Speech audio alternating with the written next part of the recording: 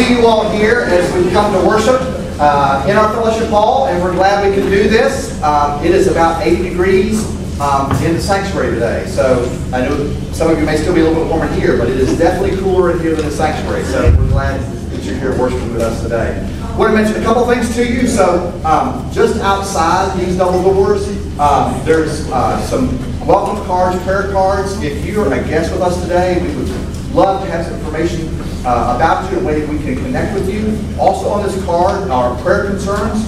So if you have a prayer concern you would like to share with the church to be aware of and to pray for, please grab one of those cards and fill that out and leave it with us. Also, this morning our children will be remaining in worship the whole time. And so moms and dads, if you didn't already do this, outside of the table out here, there's some crayons and there's some papers for the children to work with. So please feel free, you can do this now. You can walk outside and grab some of those things. It's perfectly all right to do that if you haven't done so. Crayons and a worksheet out there on the table. Because of that, we're also doing a couple things this morning differently in worship. This morning we have 4 of our elementary school age children leading us in scripture reading today, and so I'm very thankful to Kathy Murphy and to Jewel Potty and to Cody and to Jake Wallace and to Grayson Turner for leading us in worship by reading scripture today. And they have prepared for all that, and they are ready for us. So I'm thankful for their leadership. Also this morning we're going to do our prayer time differently. We're going to do prayers for the people. So I want to encourage the children to make sure that they can participate.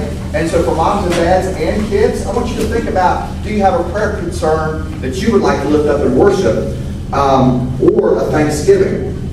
And I see the sound is different. So prayers for the people, we'll do it this way.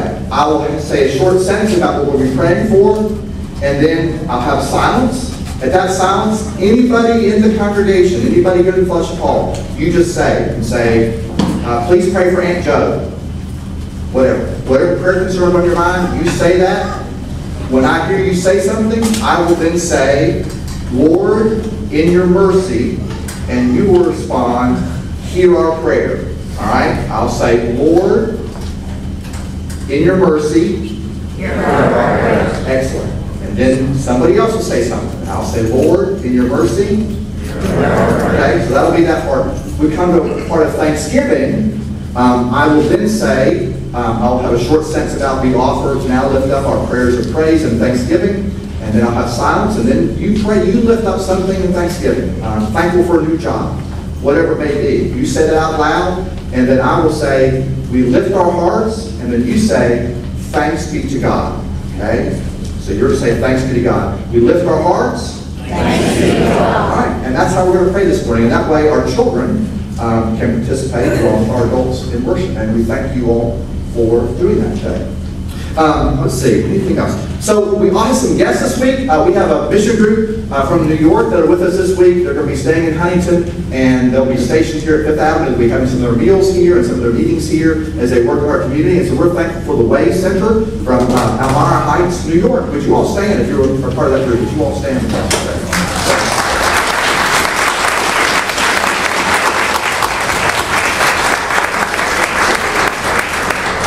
Thank you all so much for serving Christ in our community, and we're glad that we can open our house of worship for you this week, and we're thankful that you can be with us worshiping today. All right, I don't think I have anything else. I think we're good. So as John begins the prelude, let us turn our hearts to God and reflect on our time to prepare for worship.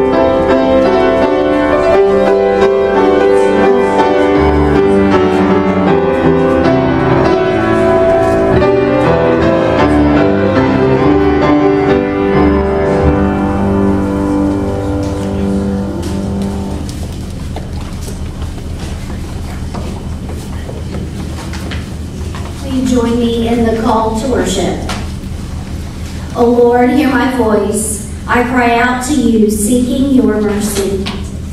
If you kept a record of all our mistakes, all our regrets, all our sins, who would bear that burden? But you are a God of forgiveness, of steadfast love and mercy, who chooses not to remember our sins. We praise your name and worship you as the God of love, forgiveness, and mercy. We wait for you and hope. My soul waits for the Lord more than children wait for the last day of school. Our hope is in the Lord, for God's steadfast love renews us each day.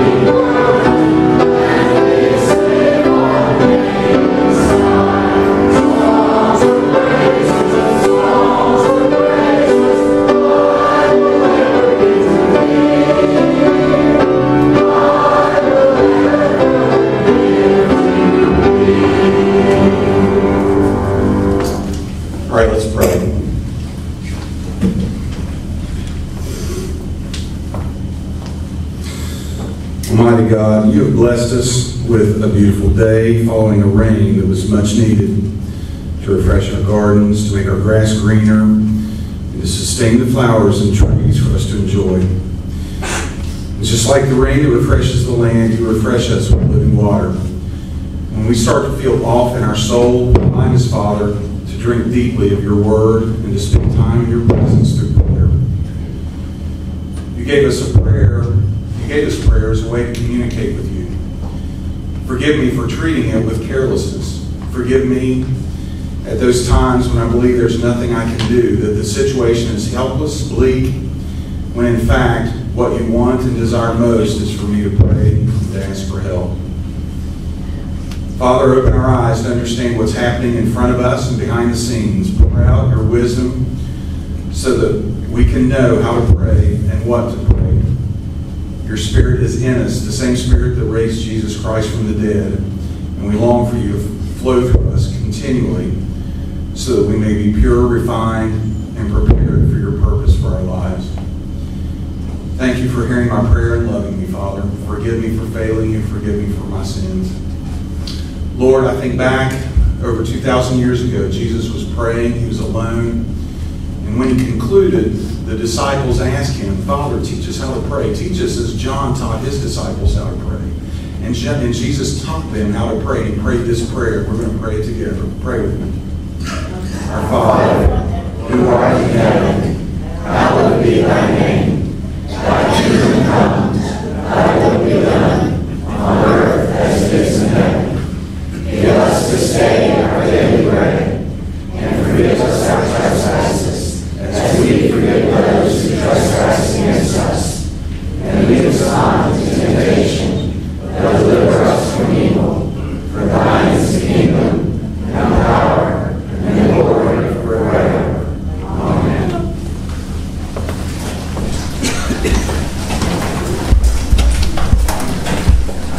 I'd like to invite the children to come down and join me.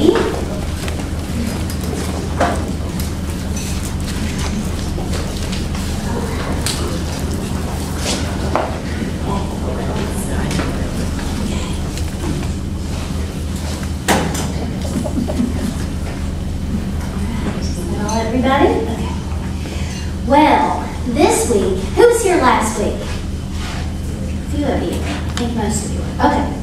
Well, I'm going to do a recap of the story that Miss Rachel shared last week, because this week we're doing it as a two-part story, and this week we're looking at part 2. So last week we looked at the parable of the Prodigal Son, and it's a story about a father and 2 brothers. Okay? The younger brother decided to leave the family business, you remember that, the farm, and he wanted to venture out on his own and do his own thing. So he asked his father to give him the money that he would get normally, not until the father had passed away. So this was a really bold request and probably hurt the father's feelings, wouldn't you think? Yeah. So he went out, like many parents. The father was gracious and gave his son what he wanted, even though it was not his favorite idea. So the son had an adventure of a lifetime, right? He goes out and does all the things he wants to do, and he spends all his money. And because of his choices, he finds himself working in horrible conditions and decides to return home to work for his father. And he begged for forgiveness. So the father is overjoyed at his return, and that is where we start today, okay? So, before we move on, do you guys know what forgiveness is? Anybody want to, what do you think?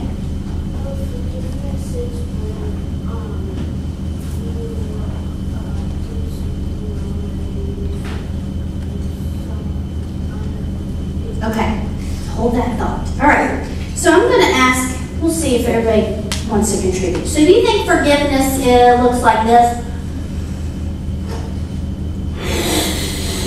Boy, she really made me mad. Here she comes again. She just really makes me mad. I don't like her. Oh, I'm just so mad. I can't stand when she does that. I'm just so mad I could... You think that's forgiveness? No. Okay.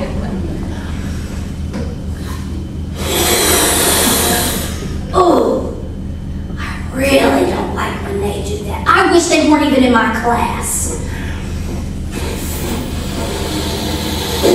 I wish they'd stop playing near me. I don't like them. I know she said I'm sorry, but I just can't get over it. But you know what? I'm supposed to not be angry, so I'm just going to put it away and I'm going to keep it inside. And I'm not going to act like I'm angry, but I'm going to store it up until something else happens and I'm stretched so thin that I can't hold anymore and I'm not. Sorry. But then, you know, maybe some growth happens and you get a little better at forgiving. You think forgiveness looks like this? I cannot blow a balloon. Well, maybe she just made me a little bit mad. He sure was grumpy today, but I'm going to let that go because maybe he was having a bad day.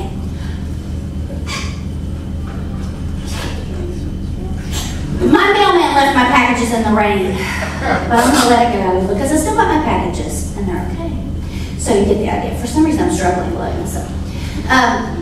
So we get upset and then we let it go. Do you think that that's forgiveness?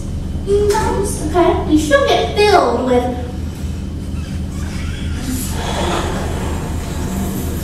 anger and disappointment. And when we get filled over and over and stretched really thin, like it's really hard to reuse a balloon, isn't it?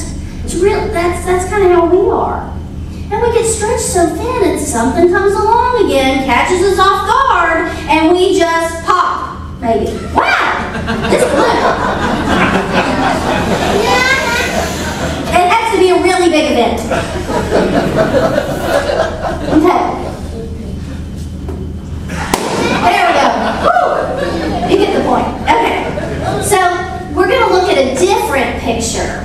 forgiveness right now. All right? So remember when I said the story was about a father and two brothers. All right? The older brother stays home, and he obeyed his father. He always did what was asked of him. And he makes good choices, and he follows the rules of the family plan. And he was probably mad that his brother left him to do some of the work, don't you think? Yeah, he just took off and did what he wanted and left him here to do all the work. And so now he's outraged that this brother is home and he is being celebrated. Right? Miss Rachel talked about that last week, about somebody getting a reward when they didn't deserve it. So he'd never been given a party for what he had done right. He refused to go into the house. I'm not going in there. I'm not going to take part of that celebration. I can't possibly be happy for him. So the father comes out, tries to encourage the older son. And so the father, we talked about how the son leaving may have hurt the father. But you know what? His son was so important to him that he tied off his balloon. And he wasn't going to let anger and sadness and bitterness fill him. Right? So he stayed like this. So the father goes out and he tries to encourage the older son. He says, "You are always with me. Everything I have is yours." And he tells the son that they have to celebrate and rejoice. The gift of new life. When someone they thought was missing has been found. When someone they thought was dead has new life. So Jesus told this story so that we can know how much God loves us. And when we make mistakes or wander off on our own way, get lost, or do things that in a way that really blows up somebody else's balloon, then God always forgives us. And He always welcomes us home into the family of God, just like the father in today's story. So this father's example shows us that we can choose the relationship with someone over being right or righteous. We can choose to love and celebrate when they decide to follow Jesus instead of being mad. I'm not going to pop it again. You don't have to put your fingers in your ears. They did not do it the way we did. And we can choose to rejoice instead of resent them. We can choose to heal instead of hurt. So let's pray. Dear God, we thank you for your love and forgiveness. Help us to choose to forgive others the way you forgive us. And to welcome others home into your family with open arms.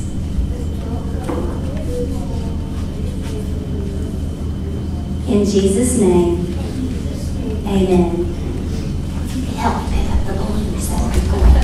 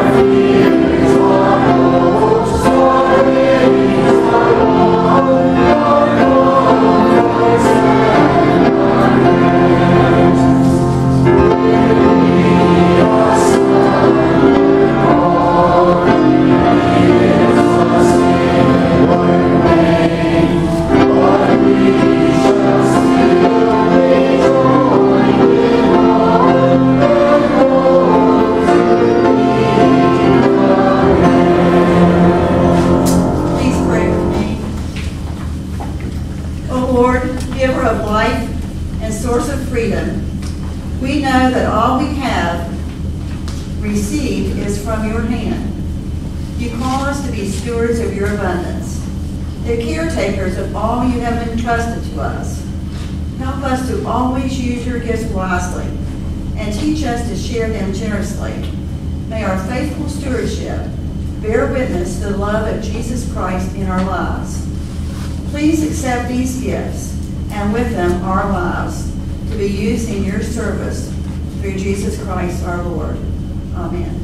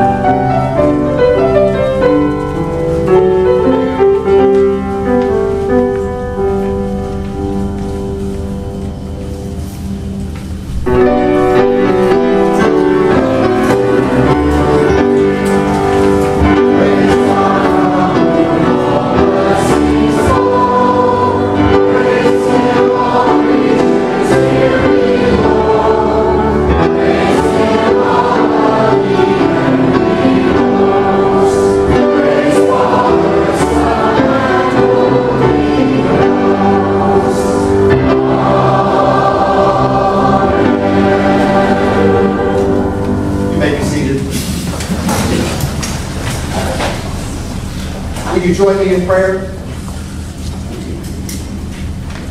Oh, gracious God, as we come to you in the middle of summer, of vacations, of returning vacations, of being on mission trips to new communities, we have gathered in this place of worship.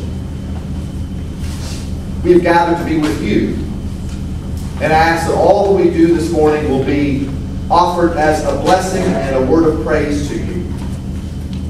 Hear now our prayers. Specifically, we pray for those who we know are struggling with illnesses or depression, or they have surgery in a few days. Hear as we list their names to you for all we love and know who are facing difficult times. Hear our prayers.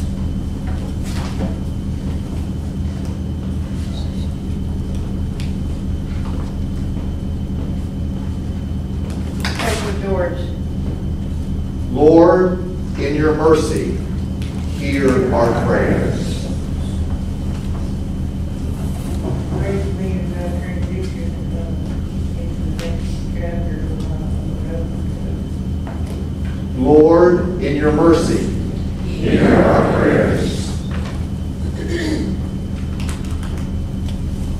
Be with Caleb and be with Ariana's sister. Lord, in your mercy, hear our prayers.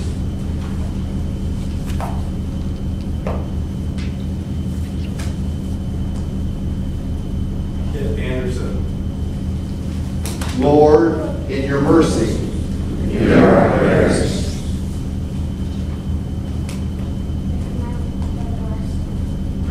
Linda. Lord, in your mercy, hear our prayers. Lord, in your mercy, Hear our prayers. for Scott Ballard surgery on Tuesday. Lord, in your mercy, Hear our prayers. The group that's with us this week. Lord, in your mercy. Hear our prayers. Oh God, we lift up to you all those things going around the world that break our hearts and we know break yours. For situations in our own country with storms coming through and bad weather destroying homes, we know that you are repairing people's lives in the midst of all this. Would you call us to be your people for them? For all those situations in our community, across our state and our nation, around the world, we lift these up to you in prayer.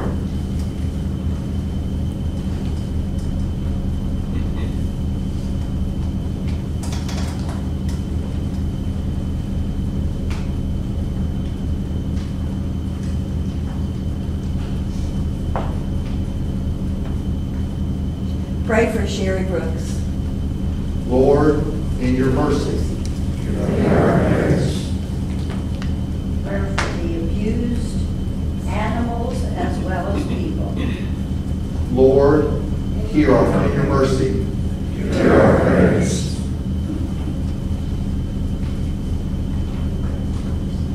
For peace in our nation. Lord, in your mercy. Hear our prayers.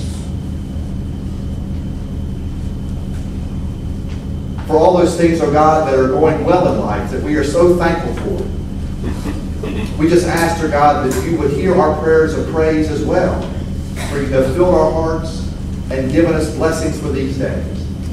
Hear now these prayers of thanksgiving. Thank you for Jesus. We lift up our hearts. Thanks be to God. This church. We lift up our hearts. Thanks be to God.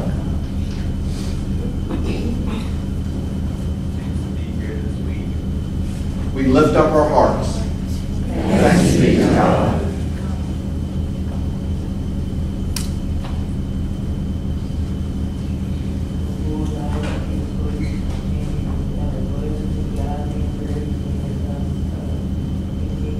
We lift up our hearts. Thanks be to God.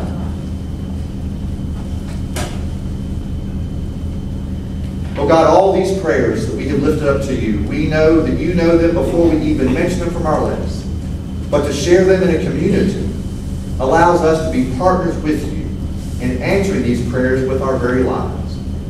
And we thank you for the opportunity to share our thanksgiving. For in sharing our thanksgiving, we uplift ourselves in your spirit. All these prayers and more we send to you and ask your guidance for the living of these days. In Christ Jesus we pray. Amen. Now this morning I want to ask our four readers to come forward. So Jewel Pody and Hadley Murphy and Jacob Wallace and Grayson Turner, would you all come forward to your mics to read our scripture today?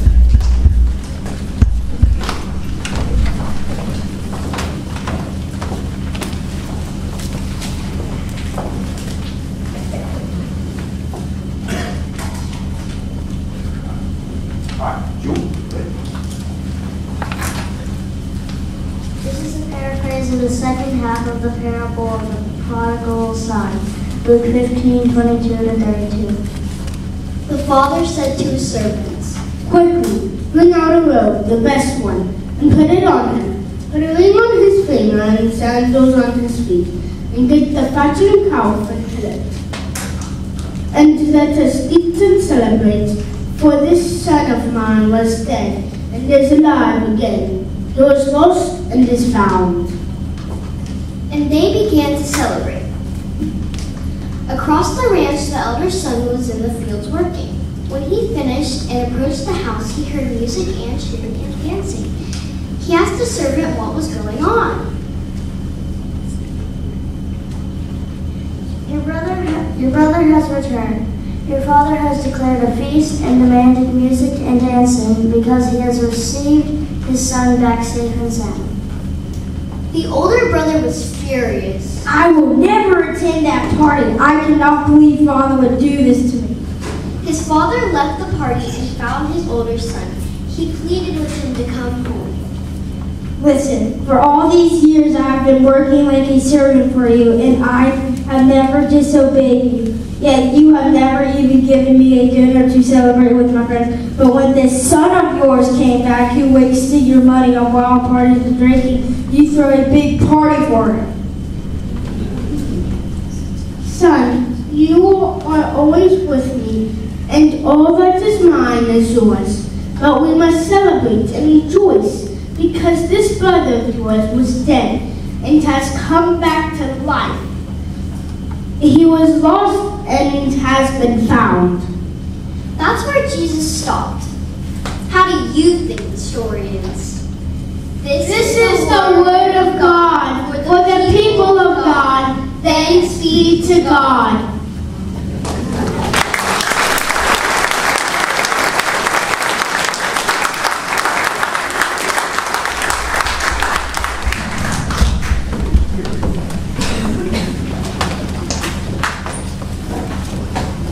And after that, I'm going to try to sing.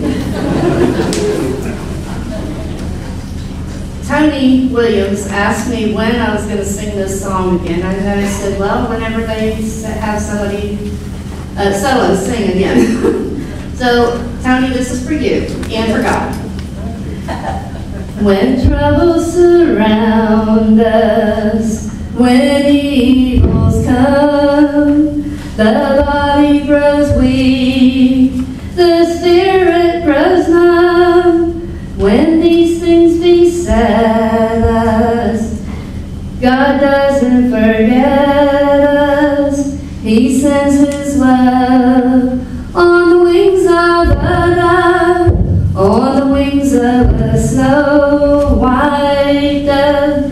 He sends His pure, sweet love, a sign from above, on the wings of a dove. When Noah had drifted on the flood many days, he searched for land in various ways. Troubles he had some, but he wasn't forgotten. God sent him His love on the wings of a dove, on the wings of a snow white dove. He sends His pure, sweet love, a sign from above, on the wings of a dove. Well, Jesus went down to the river that day. He was baptized in the usual way. When this was done, God blessed His Son. He sent His love on the wings of a dove, on the wings of a snow white dove. He sends His pure, sweet love, a sign from above, on the wings of a dove, on the wings of a snow white dove. He sends His pure, sweet love, a sign from above, on the wings of a dove, a sign from above, on the wings of a dove.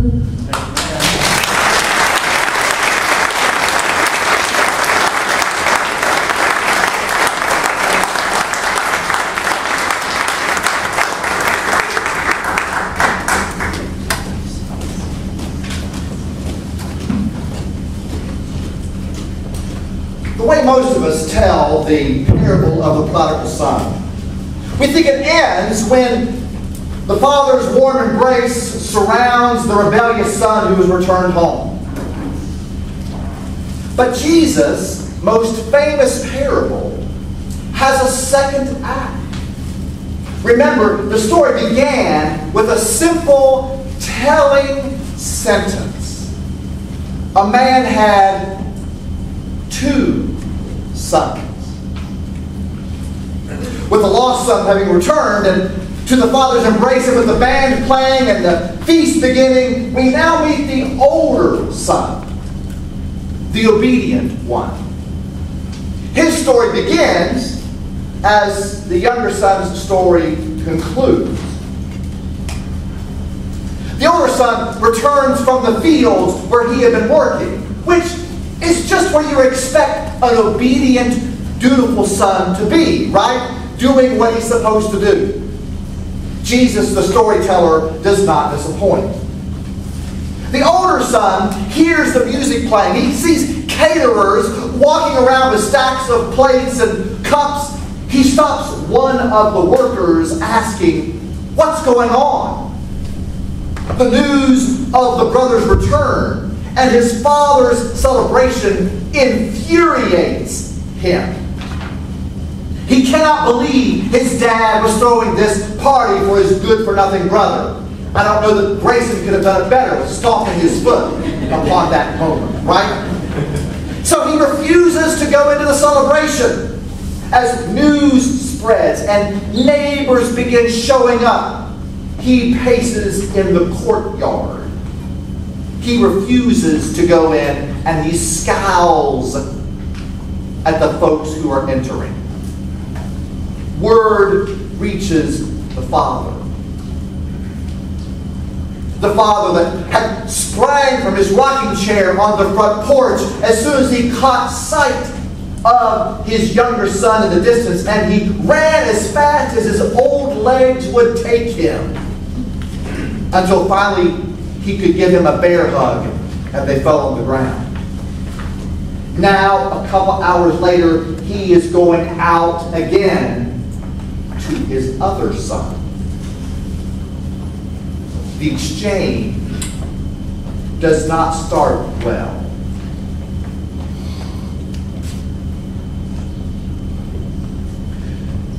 Bishop Desmond Tutu, in his book, No Future Without Forgiveness, changed my mind how I thought about forgiveness. If you've read this book, you know that it's about South Africa's Truth and Reconciliation Commission, which was created after apartheid had ended and Nelson Mandela had been elected president. Tutu describes in the book some of the terrible, terrible things that were done during the days of apartheid to terrorize the native black population. Not only were thousands murdered, but many were murdered in agonizing, disturbing ways. It polarized that country in ways that our red state, blue state political division cannot fathom. Which is why it is so important for us to learn how to cultivate forgiveness for these days. If South Africa could be saved with all that they did, what could cultivating forgiveness do for us and our society and our churches and our nation? After Mandela's election, South Africa decided that it would offer amnesty to the perpetrators of apartheid crimes. However, amnesty would only be granted if you, in court, swore under oath and you told the truth about all the things that you had done. If you lied about it, if you didn't come forward and truthfully tell the whole thing, including all the people who had participated with you, then you could be tried for your crimes, and anything you had said would be used against you. Amnesty came at a price. You had to confess to everything you had done, and to everyone who had done it with you. Tutu's commentary about what they did forces us to ask, what is justice? It's a term we often use, but it has to be defined. Oftentimes we think of justice as kind of an eye for an eye, a tooth for a tooth. But when somebody does terrible, severe crimes, there is no way that ever can be paid for. The way justice was done in South Africa was that justice and forgiveness were intertwined. Justice meant that those who had done evil deeds, they had to reveal what they did in front of everyone. Their family, people who loved them and respected them, now saw a different side of them.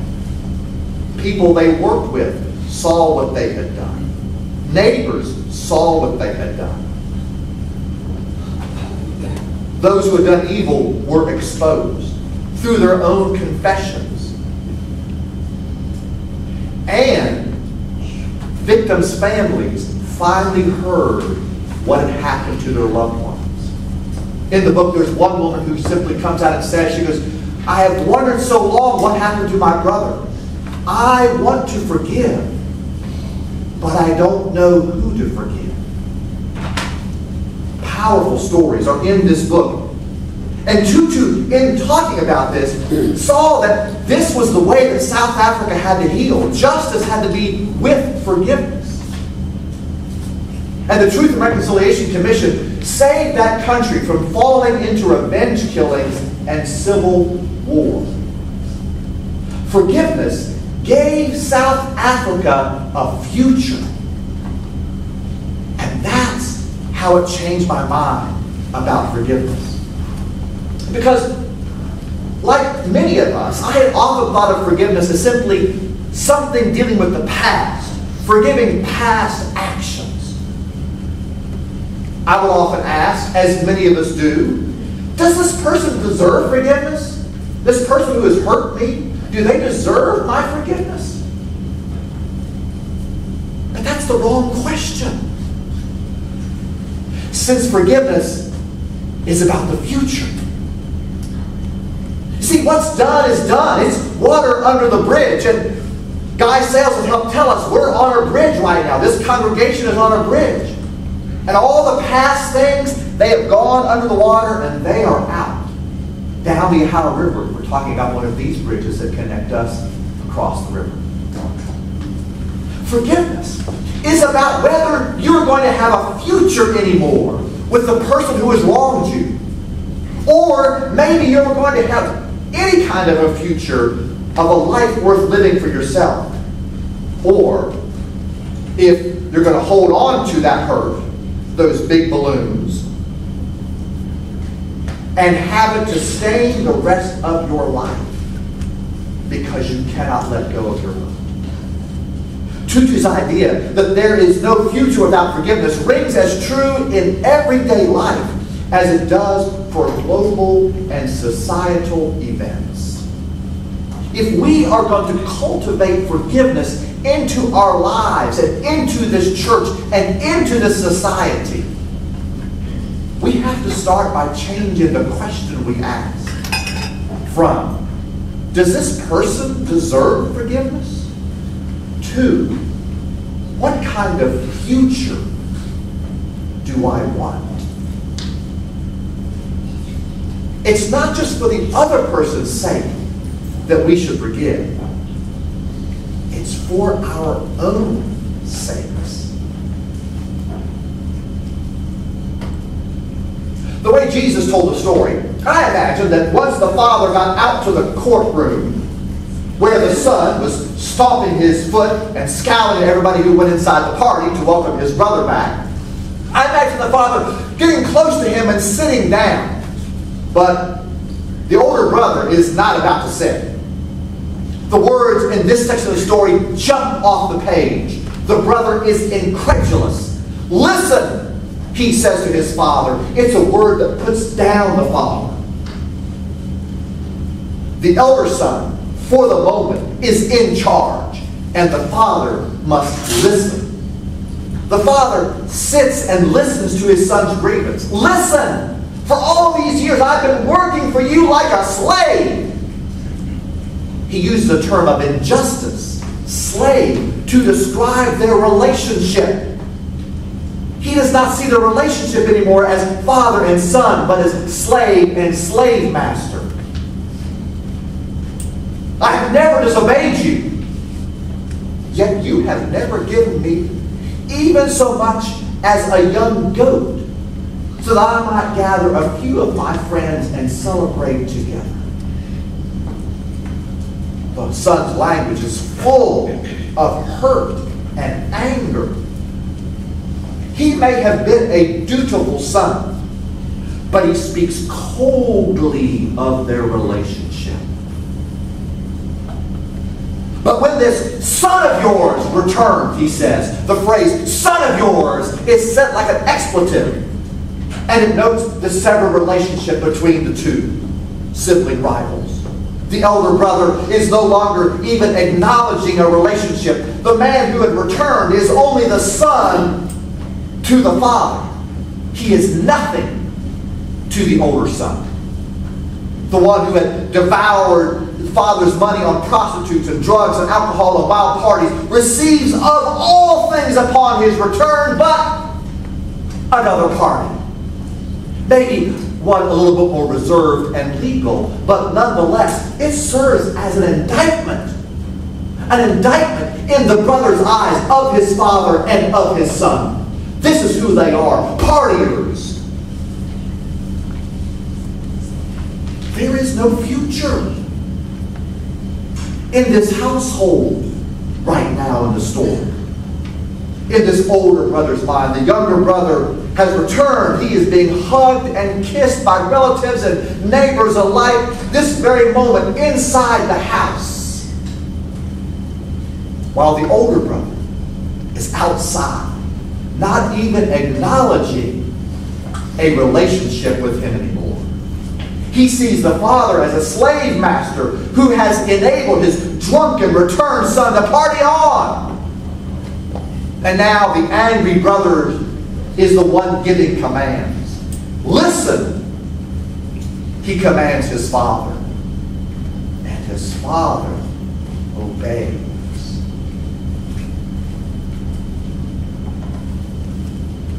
Fred Luskin has been a researcher on forgiveness for decades and runs actually a forgiveness center on the campus of Stanford University in California. In his book, Forgive for Good, he talks about one woman who had attended one of his forgiveness seminars. And she approached him after the lecture of the Q&A section. She goes up to him to speak to him personally. And she talks about this person in her life, her mother, that she just could not forgive. And Luskin kind of returns to some of the points he had made in his lecture. And then she reveals one new piece of information. Her mother had been dead for 10 years. 10 years! And she was still holding on to all this anger. She still wouldn't forgive her mother. And who was all this anger hurting? Certainly it wasn't hurting her dead mother, right? If you imagine your life, imagine your emotional life, like a set of rooms in a house. Imagine how much room in your house you are willing to give to those who have hurt you. How much of that balloon that Katie shared with the kids, you allow that balloon to take more and more space, take more and more space in your home, your emotional home. We only have so much space, right, that our emotions can handle at one time. When we hold on to our hurts, our grudges, our bitter past, we are multiplying the pain that was first inflicted upon us. The event that first caused us pain is gone. Like the river's waters, it's gone under the bridge. us way down the riverway. However, if we do not forgive, if we do not allow that wound to begin healing, and every time we see that person, or every time we get in a similar situation, we open that wound up all over again, and it festers, and it festers, and it gets infected. And here's the most frustrating part. We give this person who has hurt us, we give them the power to continue to hurt us when we hold on to that anger. But we're the one giving the power to them. The event's long gone. Forgiveness, you see, removes the power that they have over us and empowers us to take control of our lives once again. We can't control what happens to us.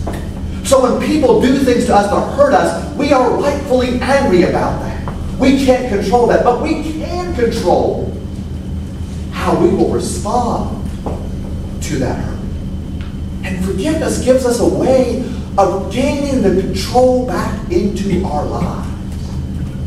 I choose to forgive you, whether you deserve it or not. I'm choosing it for me. Now, some hurts, of course, do hold scars. Some hurts are deep in our lives. To forgive someone doesn't always mean there's going to be reconciliation. Some hurts are too tough to bring reconciliation. If a wife is physically abused by her husband, once freed from that terror, she may choose to forgive him to get her life back, to control of her life again, but no one should tell her she has to return. That is a dangerous situation that she probably should never do. To forgive does not always mean there's reconciliation. To forgive someone doesn't always mean you're going to forget it. To forgive and forget may be a rememberable saying, but it's not in the Bible.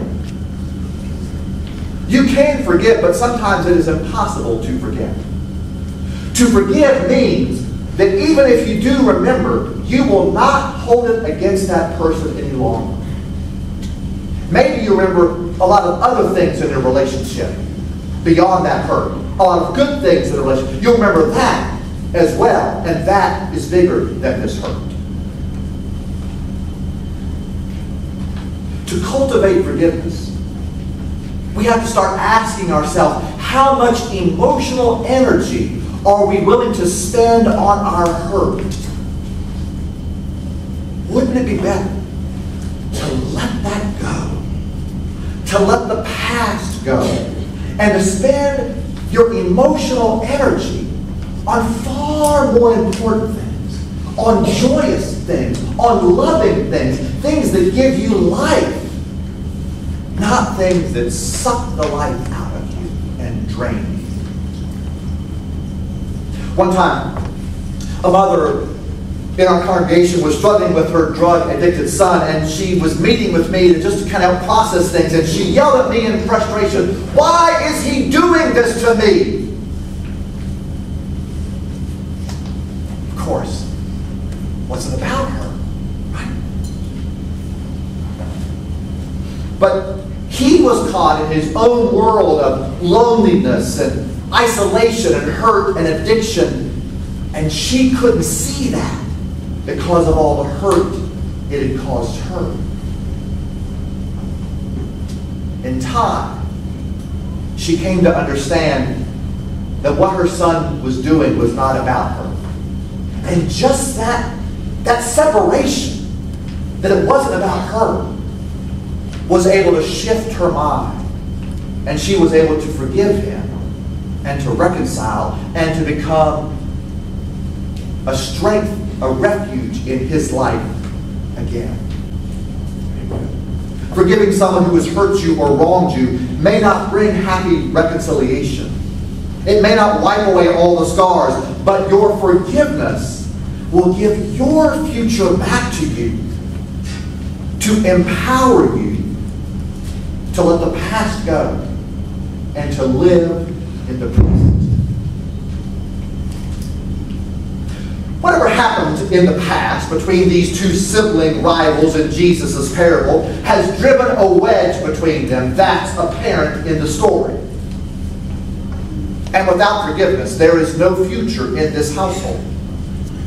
The father invites his older son into the future. Son, he says, changing the narrative from the harsh word slave. Son, you're not a slave. You're my son. Son, you're always with me. The father reminds the older brother that they have been close. They have been together. Maybe especially since the younger son left. And then they didn't hear a word from him the whole time he was gone. Son, you are always with me, and I am always with you. And all that I have is yours. The father reminds the older brother about the deal the younger brother had made when he said, Dad, I wish you were dead. Give me what's my inheritance, and I'm out of here. And the father cashes in some investment funds, sells some hard assets, maybe even takes a loan to give the younger son half of the property. And then he's gone. The father is reminding the older brother of that deal and how the deal has not changed. Because now everything that's left is the 50% that's left, and everything that's mine is yours. I remember the deal. I'm not going to change my mind and give your younger brother some more things. Everything I have is yours. Son, I'm always with you, and you are always with me, and everything I have is yours. The father is reminding him of the relationships, of how the past is setting up the future. Reestablishing their narrative has changing the way that the father can invite the older brother back to the future. But we had to celebrate, he says. We had to celebrate because this brother of yours, not just son of mine, but brother of yours, was dead, is now alive, was lost, and now found. The brother of yours, the father says, to his angry older son, reestablishes the relationship. The future is going to include the lost son, the prodigal son. The father is making that clear. If the older son wants to be a part of this future in this family and not stuck outside in the courtyard or in the fields working alone, he's going to have to forgive this brother of his. There is a sentence in the Lord's Prayer. We say it every week in worship. Forgive us as we forgive those who sinned against us or trespassed against us. This is a dangerous prayer, right? Forgive us, God, as much as I'm good at forgiving. I'll see next week if some of y'all skip that line. Some might think it's kind of small of God to require us to forgive if we want to be forgiven. It makes it seem like faith is a transaction. But I don't think it's so much as God won't forgive unless we forgive, in as much it is, unless we work at forgiving others, we have no idea what forgiveness is about. Right? Until we've been hurt and we choose forgiveness and to let it go, we don't know what it's about. And people can forgive us. We can do things and we have no idea what it means. God can forgive us and we have no idea what it means until we begin forgiving others. And then we realize, that's what people are doing for me. That's what God is doing for me. Working at forgiving others might be seen as a selfish act. If you say, I can't forgive him, he doesn't deserve it, you've missed the point. The question is, Do you deserve it? Do you deserve letting go of that anger? Do you deserve putting the past behind and creating a future? Do you deserve not holding a grudge? Do you deserve understanding the deep struggle and reward of forgiving someone so that when someone forgives you, when God forgives you, you fully and deeply receive it gladly as a gift? Without forgiveness, there is no future in a marriage. Without forgiveness, there is no future in parent-child relationships or sibling relationships. Without forgiveness, there is no future in friendships. Without forgiveness, there is no future for an office staff or for business partnerships or for churches. Without forgiveness, there is no future for communities and societies and nations. Future is hard, yes. But not forgiving. I just said that wrong, didn't I? Forgiveness is hard, yes. But not forgiving is harder still. At the end of our Reader's Theater scripture reading, Hadley Murphy said, and that's where Jesus stopped, noting that while Jesus completed the parable, he didn't end the story. He left it open-ended. And then Hadley asked you, how do you think the story ends? What do you think? Did the older brother stay outside on the patio? Or did he finally come in? Maybe stay on the edge for a bit till he finally walks up to his brother and they hug.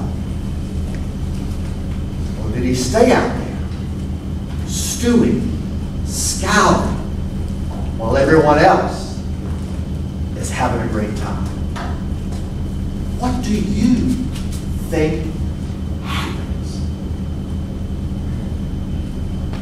This is important because your answer might tell you how much you are cultivating forgiveness in your own life.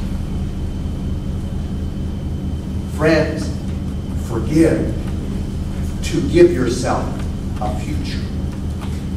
Amen. We end our worship service in our Baptist tradition of ending with the commitment hymn. And we open our doors of fellowship. We would love for any of you to become a part of this church. Maybe you've been around our church for long, you've worshiped with us for a while, but you've not chosen to join our congregation. We would love this to be the day and want to join us. Or maybe you've loved God for a long time, but you've never made a confession of faith with Jesus. And you want this day to say, I want to come forward to be a disciple of Jesus all my life, to be baptized in this congregation. Whatever decision you might have, I'll be by the communion table and will gladly receive you while we all stand together and sing hymn 648. Let's stand together and sing.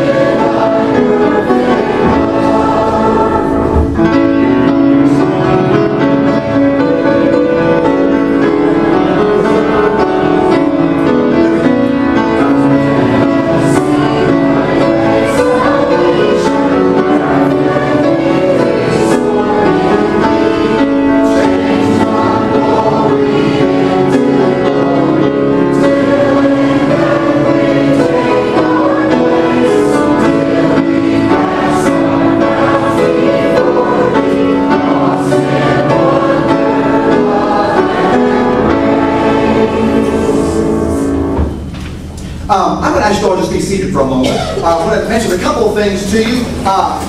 We had several folks who led us in worship today, and Emma, where are you sitting at? Oh, you're way in the back. Emma, thank you for leading us in worship with song. That was beautiful. I'm glad Tony that. And I want to make sure that we thank our readers of Scripture today for Jewel Pody and to Hadley Murphy and Jacob Wallace and Grayson Turner. Thank you all again.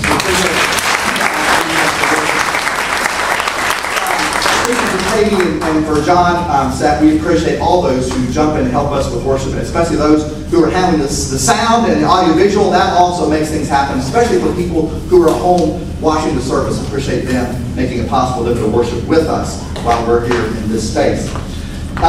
Katie, would you come up?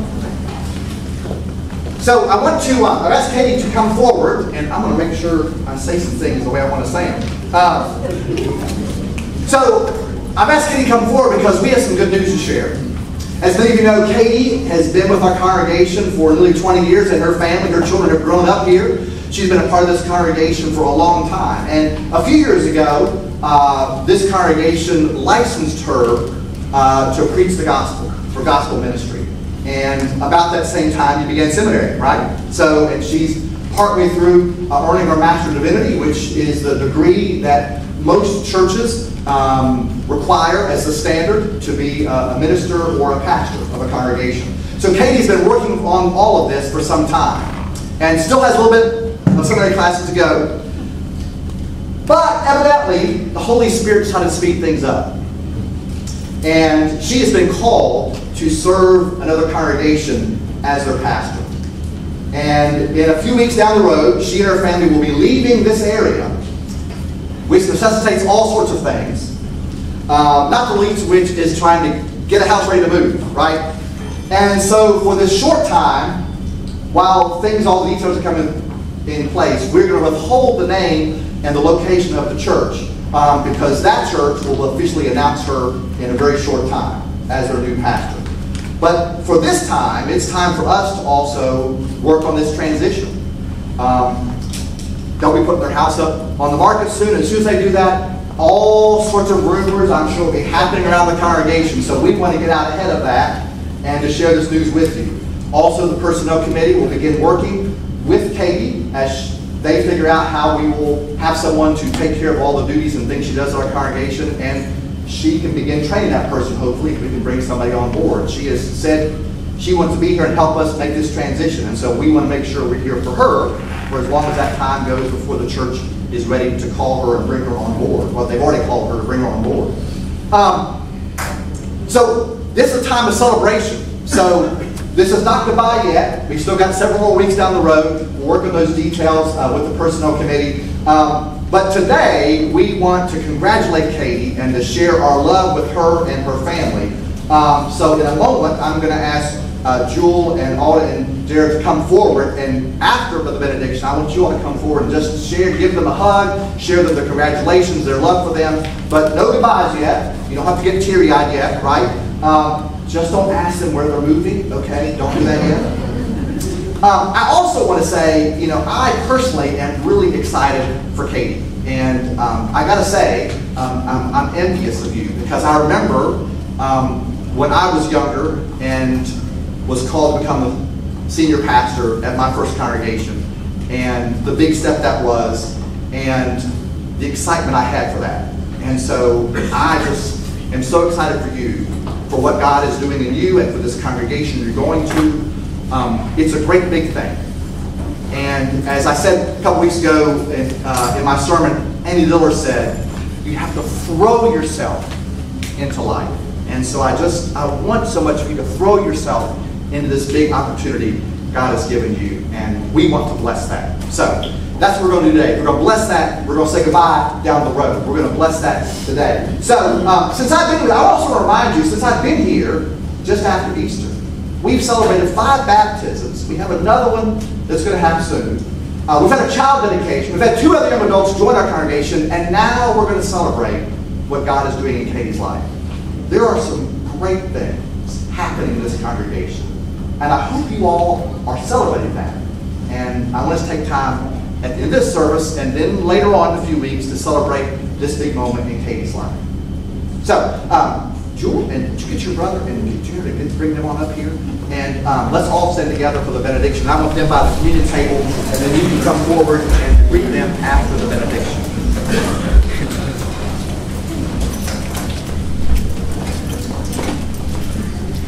Friends, as you go back out into the world, love God with your whole being, all your heart and your mind and your soul and your strength, and love your neighbor as yourself.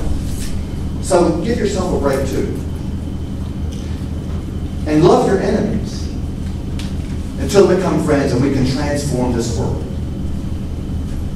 Go now knowing the God, the creator of the universe, has already prepared a way for you, and Jesus the Christ walks beside of you, and the Holy Spirit, God's unconditional, everlasting love, is swirling around you to guide you through all the things you face. So go now with God's peace. Amen.